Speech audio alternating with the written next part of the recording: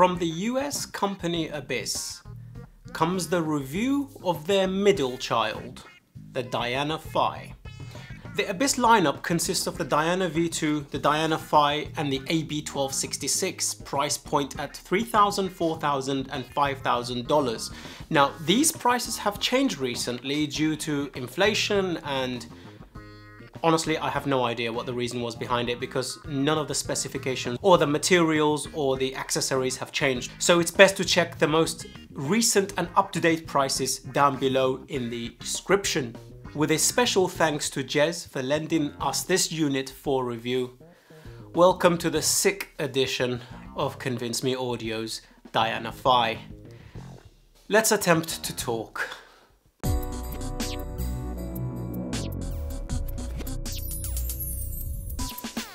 Like I stated, this is their middle child, the Diana Phi, but unfortunately, recently this has been replaced with the Diana TC. They've not touched the Diana V2 and they've not touched the AB1266, so I'm rather curious what the difference between this unit is and the Diana TC. Hopefully that will come in for review at some point very shortly, and I will reach out to Jez again to borrow this so we can do a side-by-side comparison. It's interesting they actually decided to upgrade this unit rather than the 1266 or the Diana V2. Now, if you've been a long-time subscriber of the channel, you will remember that the Diana V2 was one of my favorite headphones of all time because of its tuning and beautiful, dark, warm sound signature, relaxed nature, comfort, and design. That headphone holds a special place in my heart, so I was rather excited to actually unbox and see this one. Now, it comes in exactly the same style, housing, and boxes.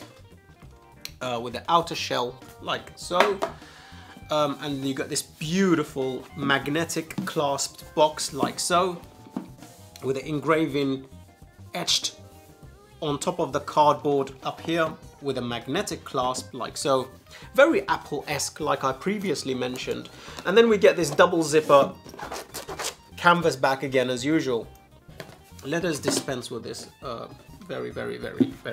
very slim, light box. Now this is the sort of box that most of you will probably end up throwing away. Okay, pulling the headphones towards us. Now I can immediately see that they've paid a lot more attention to the logo. I don't remember the V2 canvas bag having such a prominent, nice logo with leather stitched around the edges. I mean, I complained a lot about this case previously, and I still have the same gripes, to be honest with you. I mean, the idea and the conception of this is completely fine, don't get me wrong. It's small, it's something that can fit in a backpack, it's extraordinarily light. It's not very protective, but this headphone has been run over by a Jeep, so I don't think durability is an issue. You should check out the Abyss channel for that, it's incredible. Makes you a little sad as well to actually see a $4,000 headphone being run over with a Jeep. But hey, as we unzip the double zippers, I wish these zippers were on the side so that we get more of an opening when we lift this lid like so, with a headphone nestled inside, because when you take out the headphones in this manner, those zips have got a tendency to grab the leather pads. Now this is the same JPS Labs cable as previously. It looks like a network cable but a little bit softer. Nutrix type of connector. This one is a 4-pin XLR. You can get this in 2.5, 3.5 and 6.3, I believe, on the website. The other end consists of a pair of 2.5mm connection. Now these connections are almost proprietary, but not quite, because you can use other 2.5 ended cables, but they have to be extraordinarily thin housing so that it can fit inside the socket, which I will show you momentarily. They're very fragile. They disconnect very easily, which is a good thing, I suppose, if you tug it. As you can see here, there is a triangular shape etched out on the side of the 2.5 connector so that it goes as far as the edge, like so. You can't push it up any further and it just sort of locks into place. I've only seen this design with Abyss. It is what it is. Previously on my Diana V2, I actually replaced the cable. So if you're interested in third-party custom cables, I recommend checking out my buddy Pete down below at DoubleHelix. He makes some extraordinarily good cables with very, very exotic cores, etc. if that is something that takes your fancy. Now, as we dig inside shower bag, this one actually comes out a lot easier than the V2 did. That was a lot more ergonomically cumbersome. Let us throw this case here. Actually, before we do, let me show you something else as well. This foam is inside and it's exactly the same shape as the headphone so that it can sit inside it pretty nicely, which is a nice touch. So the headphone does not rattle around, obviously, during travel. I can't wait to see the 1266 and what type of casing that comes in. And Abyss headphones are extraordinarily durable, so happy days. Now, finally, these are the headphones. The Diana V2 comes in coffee and black.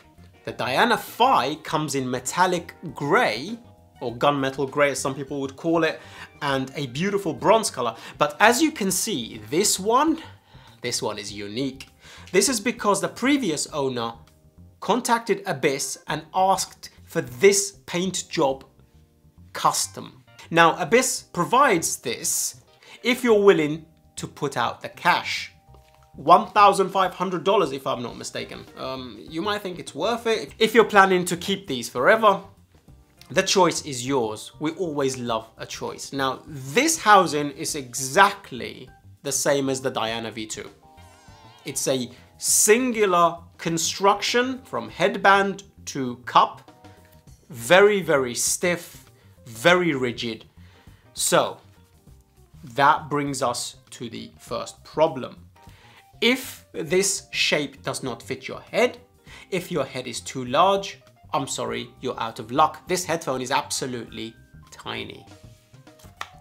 Oh, listen to those magnetic adjustments. I think this might be some of the best in the industry, honestly. Between this and the CMA Elite and Empyrean, just listen. It's magnetic, it's freaking awesome. My Diana V2 had the DMS mod that was for the pad and the headband. This headband is just the basic one you get from Abyss. It's one piece of leather, extraordinarily uncomfortable, hot spot inducing, and a nightmare. So, my recommendation is, if you are planning to buy one of these, seeing as these have been discontinued off of the used market, contact ZMF, contact Zach, and ask for the pilot pad. That is a piece of leather that will stick underneath this, making this twice as thick, twice as comfortable, and very ergonomic. I absolutely loved it on the Diana V2. I found it had no comfort issues whatsoever. Fortunately for me, this shape fits my head perfectly. The cups do not rotate forward or back, or tilt backwards and forwards. It's very, very stable, stiff, and in this manner. So if this does not fit your head shape, you can't tilt it forward like so or tilt it back. It's just the way it is. We have the beautiful Abyss logo here, etched. I think they laser etched some of this stuff. It's the construction, trust me on this, is absolutely freaking spectacular. This is a $4,000 headphone. Taking both of the pads off, we gently lift the headphones up here. As you can see, extraordinarily thin, extraordinarily light. This thing only weighs 350 grams. Now, for a planar headphone, this is nothing short of a miracle. These are the drivers. It's a 63mm transducer. It's the same driver as the Abyss 1266, a 350 gram headphone. For a planar, especially planar in the flagship category, is very rare. I think, in fact, this might be the lightest I've come across. I'm trying to remember, the Lyrique was 393, the LCD5 behind me is a 420 gram headphone, Sesvaras are up there as well. So extraordinarily light, extraordinarily small, and very big sound. As we take a tour around the headphones, this is the 2.5mm connection. As you can see, it's very recessed, so you need to have a very, very, very tiny jack housing like these. These are absolutely tiny. So make sure when you're getting custom cables, you tell them exactly what headphones is for, because otherwise you're gonna have trouble.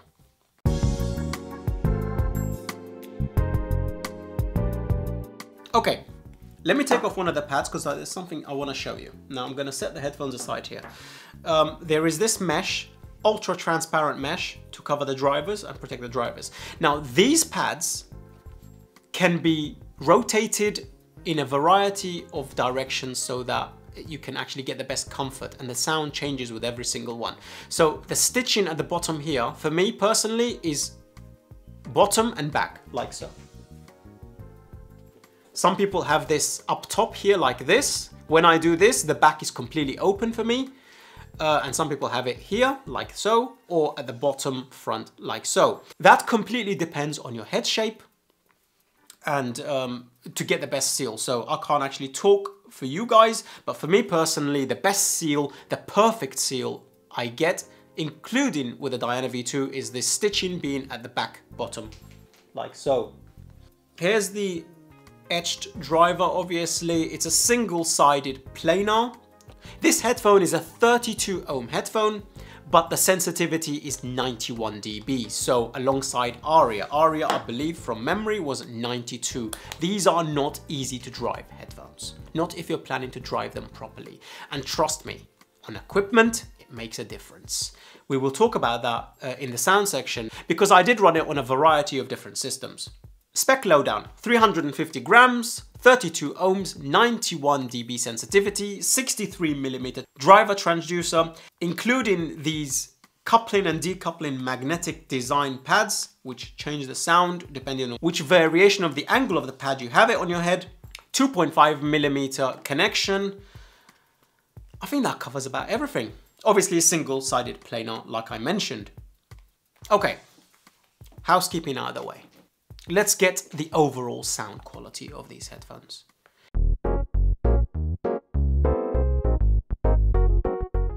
To answer your question, first of all, do these deserve the moniker of high-end flagship?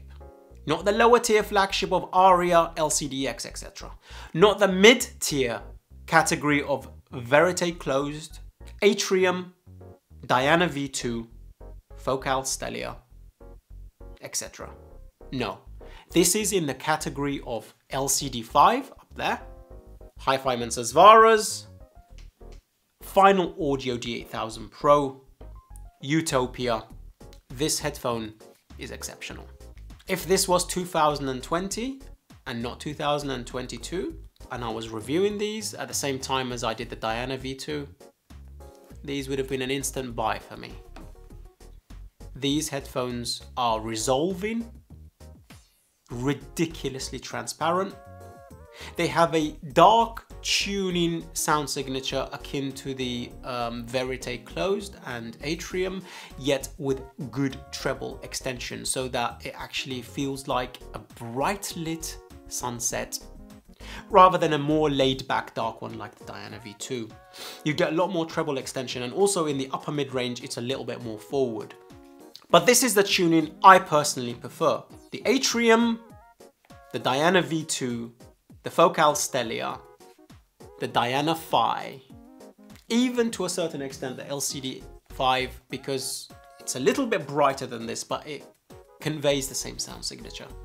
Stage is moderate on this headphone. Bass response is wonderful. We have a very punchy characteristics of the frequency response, depending on what equipment you use. Sub bass is very, very well pronounced, very well textured. Not quite on the levels of the Final Audio. Those are like subwoofers. This is a lot more leaner. This is a lot more of the planar-esque type of sub bass, where it's very quick, very lean, very apparent. In fact, actually, as a rule, I'm genuinely surprised every time bass kicks in on these headphones, because you have these tiny things on your head. I mean, they're extraordinarily small. Let me actually get the LCD5s out so that you can see side-by-side comparisons. Right, yeah, these are much bigger. So if we do a side-by-side comparison, let me close these so that they're on the same playing field. Look at this compared to this, you know? This is a much bigger headphone. I wish these Diana Phi's lay flat the way these do. This is absolutely exceptional. The review for this should be out before the Diana Phi, by the way, so you can do side comparisons, because there's going to be a lot of comparisons between these two. They are very similar. Going back to the bass region on this headphone, it always surprises me every single time. There is a little bit of a peak in the upper mid-range, which we will discuss in the frequency response breakdown, but it's never become too annoying. It's never become too fatiguing. The sound signature of this headphone is smooth. It's actually really beautiful, and the timbre is wonderful on it. Legitimately, I think the timbre exceeds the LCD5. It's instantly noticeable, instantly, and vocals are really present as well. So, with that overall sound characteristics, let's break down the frequency response.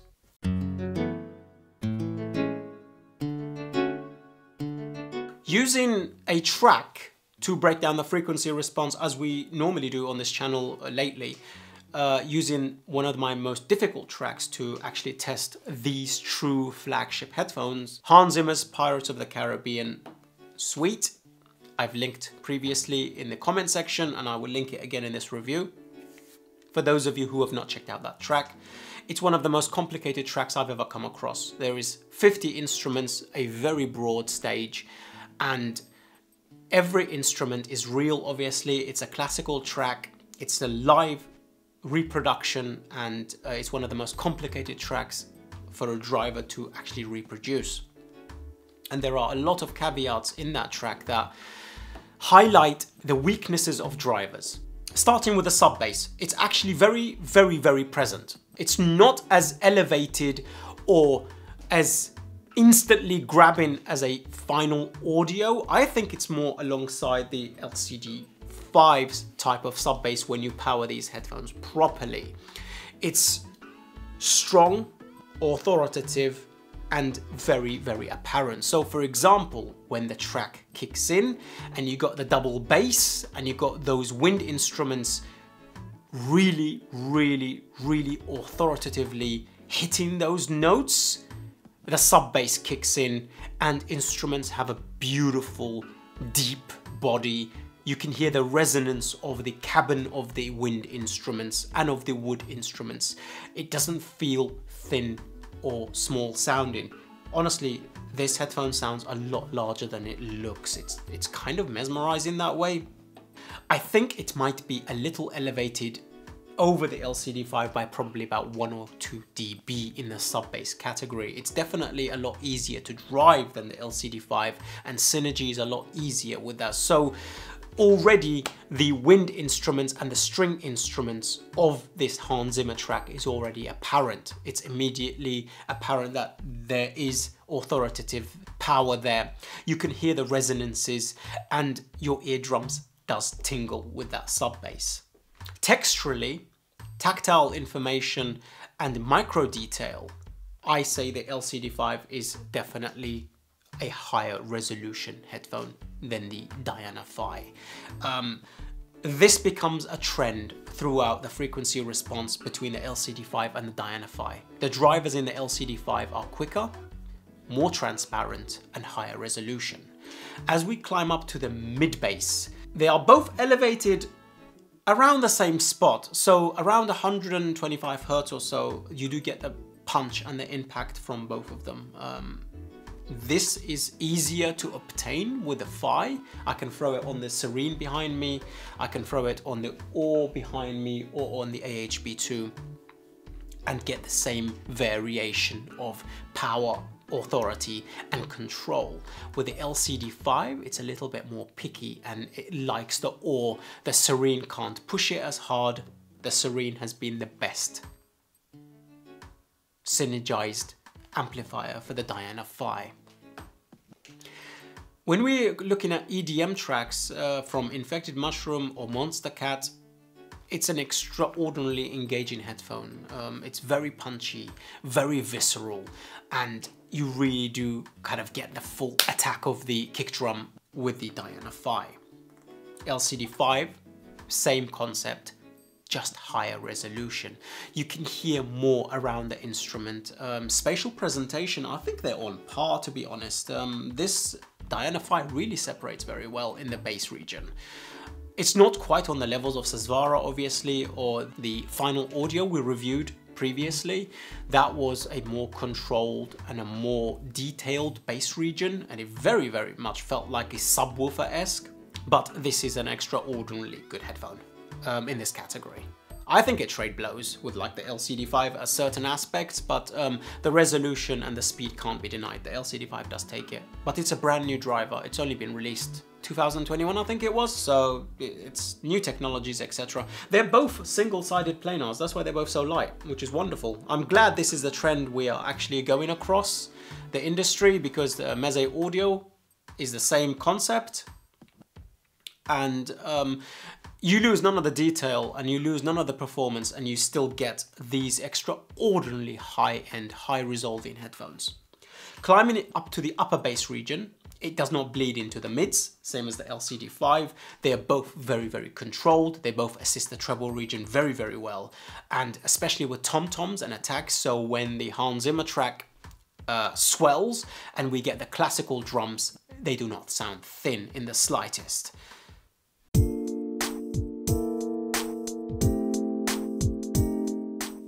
Mid-range.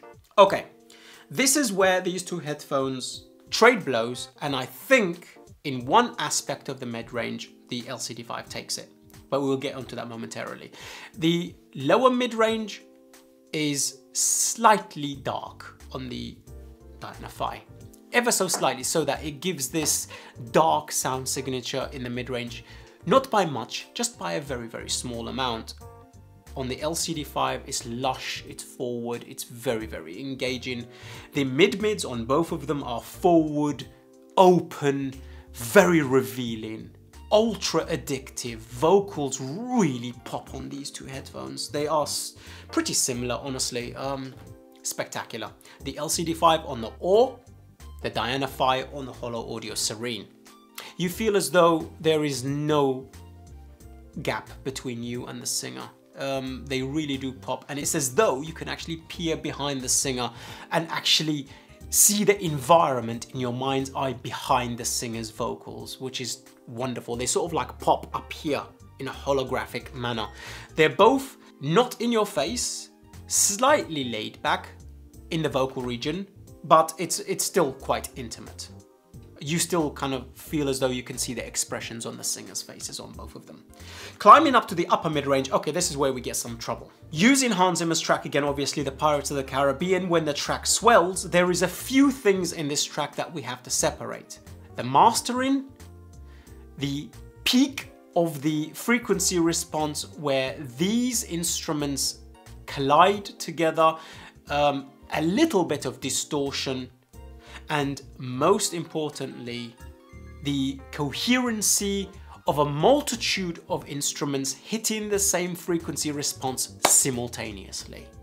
Now, this can cause a wall of sound effect on some headphones. This can cause distortion on some other drivers, and this can cause a feeling of congestion on some other drivers as well. So we need to separate all of these. On the Diana Phi, it does come across using the Holo Audio May, the IFI signature, and the DAC3B with varying results. The DAC3B being the least amount of resolving compared to the signature, then obviously the Holo Audio May. You get a bit of distortion in the upper mid-range where the track tends to create this wall of effect sound when the track crescendos into this absolute high-end attack and peak from all the instruments.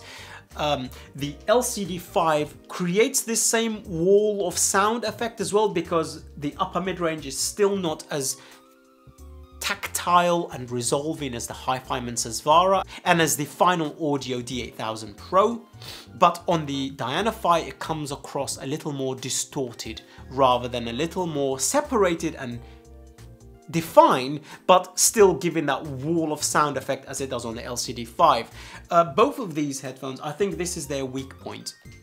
Because what they've tried to do is fill that part of the frequency response so it coherently corresponds to the ear, so that you got good ear gain there.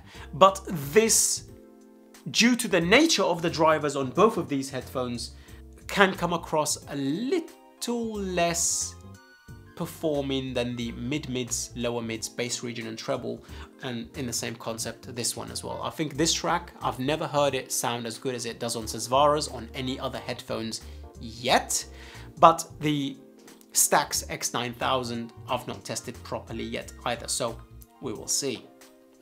Or the 1266 actually, for that matter. Hopefully with a bit of luck that will come in for review very shortly.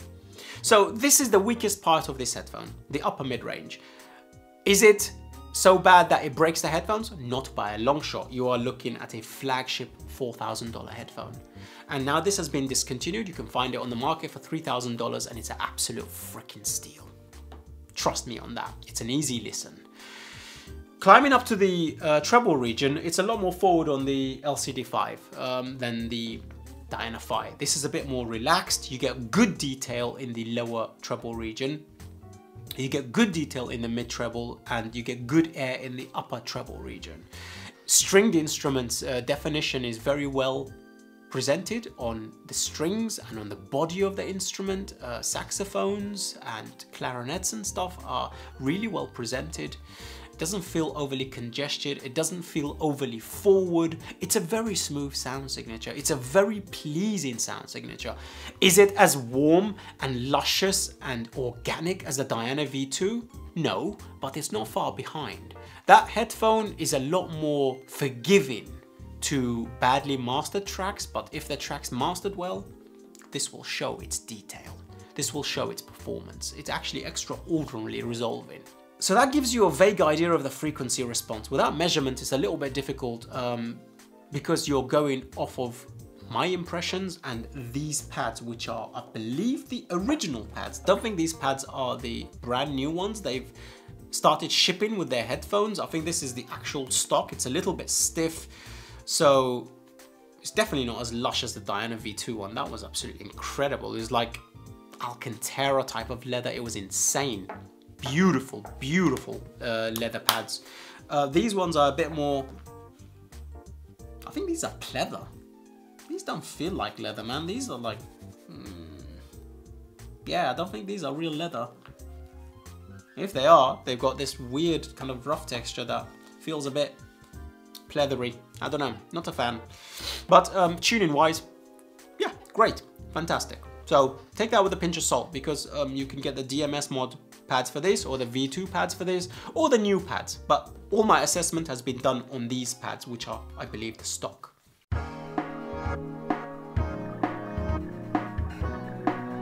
Okay, let's talk about equipment pairing. So, like I stated throughout the frequency response, this headphone was driven balanced with the Hollow Audio Serene behind me. It's a pre, but it puts out 3 watts of power, and it's one of the most beautiful tuned amplifiers for headphones, honestly. It does pack a punch. I tested it on the firm stack, the Ore. It sort of smooths things over on the Ore, and it's a little bit overly warm, and you lose a little bit of the detail. It's a bit more laid back, but the Serene is a lot more clearer, open, and a lot more defined in the detail part of the frequency response. On the AHB2, it's a power amp. Bass region performs much better. It's much harder hitting. Separation is actually better on the AHB2 than the Serene, and definitely than the Ore for this headphone specifically, because they're pretty damn hard to drive. Aria shone on the AHB2 as well, so serious headroom on the AHB2, but it does sound a little dry, so bear that in mind. DAC makes a difference on this headphone. It's very resolving, and you can apparently and immediately tell the difference, like the LCD5. With the DAC 3B from Benchmark, the LCD5 did not perform overly great for real instruments. It's a little bit sharp, a little bit forward, exacerbating the treble region of the LCD5, which is very well extended, and a little bit forward at times, depending on the amplifier you use.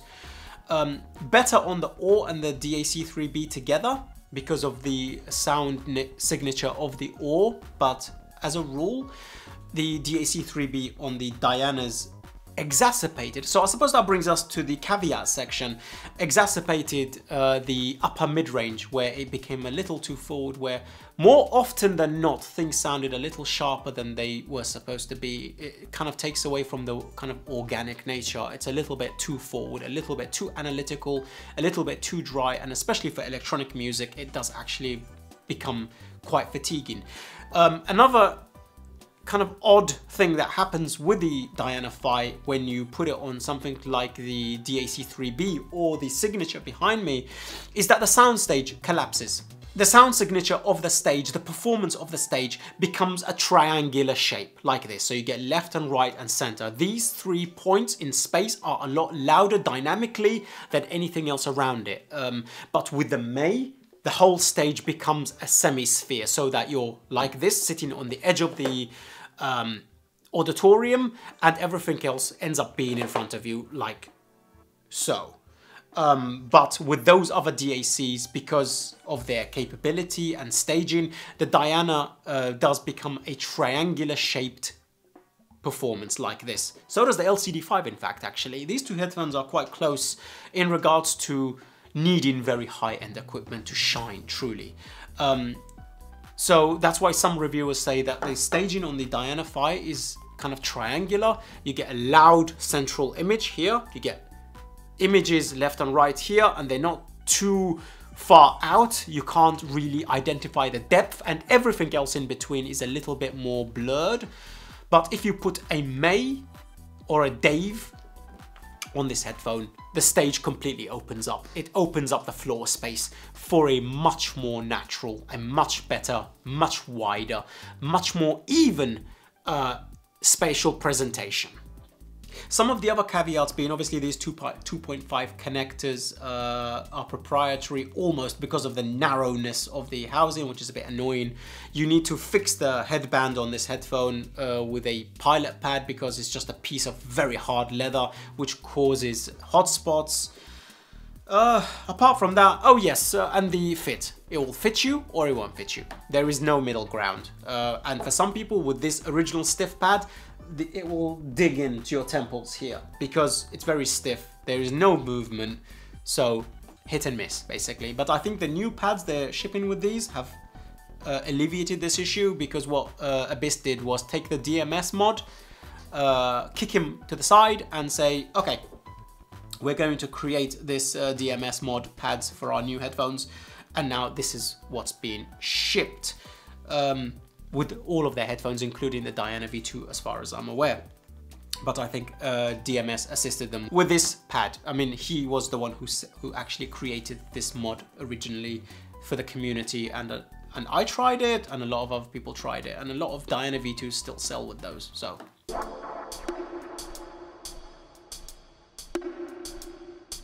Timbre on this headphone is extraordinarily good, actually. It's very, very surprising.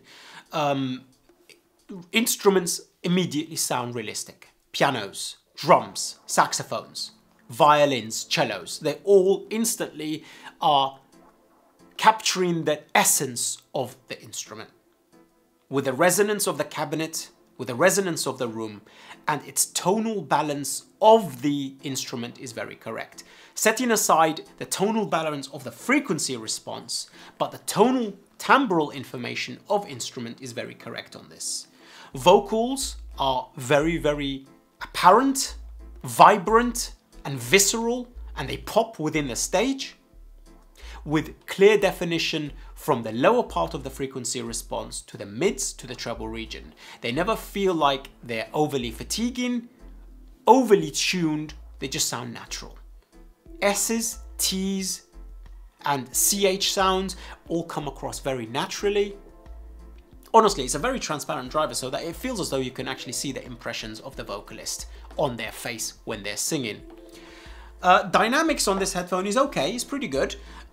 Quiet sounds never really feel lost if you're using a very high-end chain. I'm telling you this now because I get too many comments and I have to argue with too many people. when you have a $4,500 headphone and you come and you attack me and say amplifiers and DACs barely make any difference, and then I find out you're using a $1,000 to a $1,500 setup on a $4,000 to a $6,000 headphone, and demand that your impressions is the right one, is not only flawed, but it doesn't help our chat and our community either. I've had to argue with so many people in regards to Sesvaras and in regards to other headphones, how little DACs and amps make a difference to the driver. This is incorrect, especially with resolving drivers like this, like the Sesvaras, like the Utopias. You're in a different category of performance. Every nuance of DACs and amps becomes apparent. Whether you can hear it or not, that's subjective, but it does make a difference. I mean, I've got some of the most high-end chains behind me. We've had some of the highest chains here. And sometimes it's not the highest end chain that actually synergizes well with these headphones or other headphones. A lot of people say the Chord Dave amplifier is not that good, and yet on the Atrium is absolutely God. So synergy plays a big role, headroom plays a big role, and quality plays a very big role too.